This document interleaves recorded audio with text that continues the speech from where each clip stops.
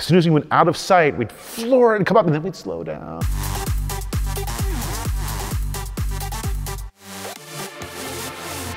So the second year of the 2904, Top Gear showed up, and we had learned our lesson from the first year, which meant we were going to bring some horsepower and a little more room, but mostly horsepower, because we had the Subaru, and this is not exaggerating, floored for 3 states, and up in the high plains we were doing 70 miles an hour. We couldn't even break the speed limit because it had no power up there. We're like, we're gonna get some powerful. And one of the great cars I ever ran into during the film car work and stunt work was the Chevy Caprice police package, the 9C1. And its counterpart is the Ford Crown Vic police car. But the Chevy is so much stronger and so much more robust.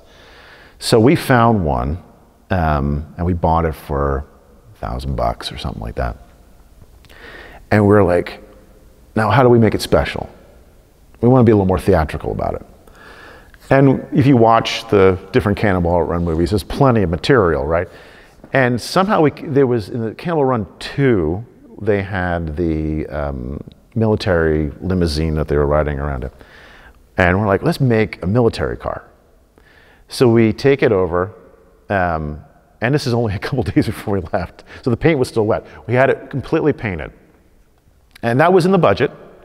Got this super cheap paint job. We painted it olive green. And we made up some vinyl stickers, and it had a star on each door. We took the license plate off. We put a star where the license plate was. We put what looked like military badging, so it all said 2904 all over it as the vehicle number. And it was spot on. It looked great because it had the stock wheels on it, and it just looked sharp. And it was quick because the 9C1s have the LT1 in them, which is over 260 horsepower and a lot of torque. And it's got cop brakes and the cop suspension and everything the Blues Brothers could ever want. And it was perfect. You know, designed to run at very high speeds for long periods of time. So we set off in that, and we were all wearing military outfits, and of different eras. I had borrowed my dad's jacket. He was a Green Beret, so I had like a field jacket on from, you know, 1960s. My brother, who was in the military, who didn't want anybody to know, like he was, I think he was a captain at the time. He's in his gear, and our friend from Australia was in his gear. And so off we go, and we tear through Pennsylvania, and the car is running great. And we're getting into Ohio, and Ohio is the boogeyman state for speeding.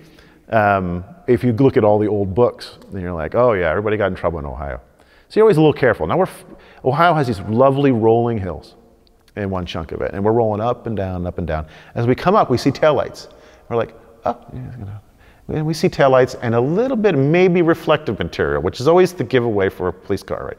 We come up again, and as we get closer, we're getting slower and slower and slower, and we're using the dips to, as soon as we went out of sight, we'd floor it and come up, and then we'd slow down. So we're just closing the distance, which it was a cop, and he knew what we were doing, right? And we finally got close enough, and we saw the badging on the back. So at that point, it's very like Han Solo, like fly casual, right? Like whatever that means. So we're going, I'm driving, sitting up, and we all had our hair cut super tight, and he's in front of us, and we're both in the slow lane, and he pulls over to the passing lane and starts slowing down. And he comes up right next to us, and we're, 2 miles over the speed limit, and he's looking at you, right? So I turn over and I look at him and I go,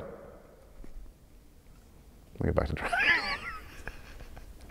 And he slowly pulls behind us like 3/4, and he hits us with the spotlight, but not the rollers, just the spotlight to look at the car. He turns it off. He comes up next to me again, and I'm looking over, I'm like, and trying to pretend we're having a casual conversation amongst soldiers. And he comes behind us again, and I'm like, oh, that's it. We're so done. And he comes up really close behind us and then takes the exit. And I'm like, oh my gosh. And all you knew the subtext of what was going on. He's like, I don't even want to know what this is about. He's like, I'm not even pulling this over. Like, no license plate, just a star on the door. Like we're driving the general around or something.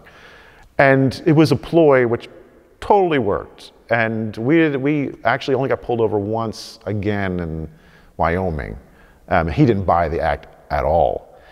In fact, we had to explain to him that we were taking a film car from New York to San Francisco for a film shoot because he was wondering why the heck we were driving a fake Army vehicle. And luckily I had my film car, business card. I'm like, oh, we're just transporting a vehicle. And we thought it'd be a lot of fun to dress in costume because, you know, we're wacky guys from New York and California.